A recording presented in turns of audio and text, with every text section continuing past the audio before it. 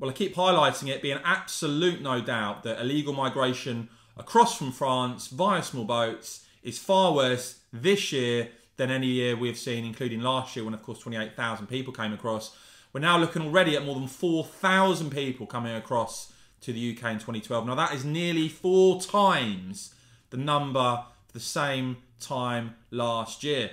There's no wonder then that some of the forecasts we've seen for this year in terms of illegal migration across from France on small boats, 60,000 plus, which, is just crazy that the situation has been allowed to escalate to this sort of level. But look, the Nationality and Borders Bill is what Boris Johnson and Home Secretary Priti Patel, of course, have been pushing as a solution to this, including things like offshore processing. And of course, there was some talk, wasn't there, of a Conservative rebellion. In actual fact, the rebellion was absolutely tiny. I believe it was just sort of 2 or 3 Conservative MPs who actually rebelled on this. So the Nationality and Borders Bill went through with MPs again.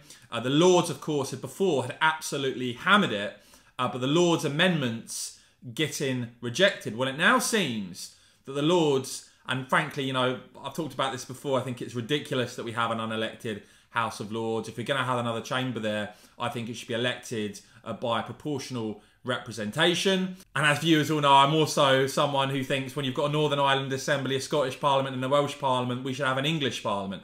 But look, Priti Patel said to be fearing now that Lords' delaying tactics could actually still stop the Borders Bill, that Lords will continue to defy the Commons, that you'll see parliamentary ping-pong, and that the bill will be lost if it doesn't receive royal assent before early May. Patel would have to reintroduce it from scratch, delaying the measures from becoming law for at least another year, with a Home Office source quoted as saying, as we approach the end of this session, we can expect their lordships to slow down and push as much government business as close to the wire as possible. There is a risk it could accidentally scupper the entire bill. Now, that would be, of course, absolutely outrageous, given MPs have voted this through again. I think the whole system stinks, really, the fact that this is even a possibility. And of course, given the fact you've got widespread British public support for a far tougher approach when it comes to illegal migration from France. But look, guys, let me know what you make of this in the comments below. As ever, I will keep an eye on this. I will keep bringing you